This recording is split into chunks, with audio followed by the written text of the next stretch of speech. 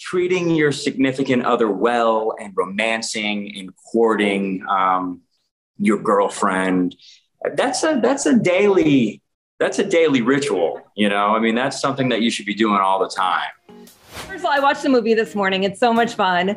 Tell me a little bit about how you got involved with GAC. Well, I mean, you know, Bill Abbott and Michelle Vickery were big champions of mine over at the Hallmark Channel. You know, after they, left the network, we kind of all wondered where they'd land. And, you know, Bill started this new network, and, you know, I was hoping that I would get the opportunity to work with him again. And, you know, this project came along, which was written by Jessica Lowndes and produced by Jessica Lowndes. And she also wrote and, produced and recorded some of the original music in the movie. So she's a total powerhouse. And, I liked the role. I'd never played a doctor on TV before, let alone a heart surgeon. And I really actually liked the story because I felt like it was about loss, and grief. And, that was the reason why these two characters, specifically my character, were sort of, shut down romantically. And, through helping my character's grandfather recover from a mild stroke, my character opens up again and finds love with Jessica's character. And I just thought it was a really interesting story that hadn't been told within this genre yet. Yeah. So I thought it was a cool opportunity. It's an awesome movie. I absolutely love it. And it's obviously the perfect fit for Valentine's Day. Got me in the spirit. What does Valentine's Day look like for you? Look, Valentine's Day is a pretty commercialized, holiday. I mean, it really is I believe it began as a major marketing ploy by, I don't know, some department store or something. I think you're right. Historically. Yeah. But, I'm a pretty romantic guy, I think. I really like to spoil the people that I'm with. And, I have no problem saying those three little words. And, I'm pretty affectionate. So, I mean, I kind of feel like treating your significant other well and romancing and courting your girlfriend, that's a daily ritual, I mean, that's something that you should be doing all the time.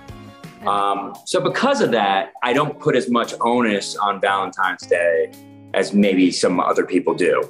With that said, you better not be empty-handed on Valentine's Day, gentlemen. So, I mean, you gotta put some effort into something, whether it's planning something or buying something for them that they'll enjoy, or doing something special, because I mean, it really is a day to honor the love that you share with somebody. Do you and your girlfriend want to take those next steps, maybe start a family soon, anytime soon? TBD. Okay, that's fair. Let's get to Valentine's Day first, and then we'll go from there. Okay. I imagine that this was shot while COVID precautions were in place. Yeah. How did you guys work on your chemistry, before getting on set? Because I imagine you have to wear masks with table reads and things like that. I mean, you usually just wing it. You're not really, back in your trailer working on your chemistry. Especially since, we're both happily in relationships. So, I mean, I think chemistry in a movie can manifest itself in a lot of different ways. You don't have to fall in love with your co-star. You might feel the total opposite way about your co-star, and then it comes off on screen as chemistry. But what I loved about Jessica is, she was so committed to this project and to her character and collaborative, and I don't ever phone in a performance. I just like to always give 110%, especially within this genre. I really like to, try to elevate it and deepen it out as much as possible and really have a strong emotional foundation. And she was just right there with me, kind of step by step. And I felt her commitment to making this little movie the best it could be. And I love that, so that really made my experience. Do you have any kind of go-to tricks before you do a kissing scene?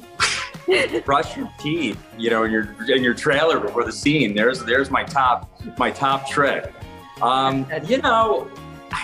you just kind of just gotta go for it, you know. And sometimes you don't really know what you're gonna get. You don't know if your co-star is gonna meet you on that level, you know.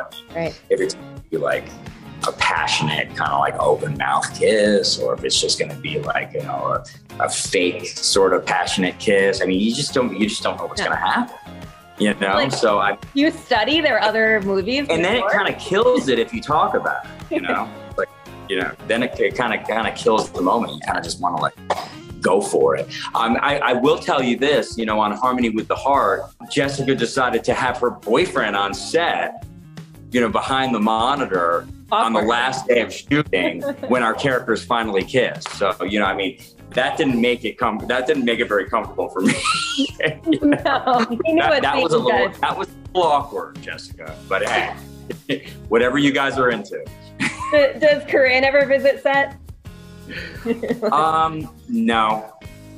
I mean, I don't really love to like bring my significant other to the workplace. I mean, it's fine, you know, but for me, I'm just so focused on what I'm doing, you know, especially if you're, you know, it's a romantic storyline, you know, it's just, I don't know, it just feels a little strange. No, I agree. I mean, even if I'm doing a Zoom and my husband's not working, I'm like, please get out of the room. You want your husband in the background, like eating a sandwich? Nope. Yeah, like I'm trying to focus here.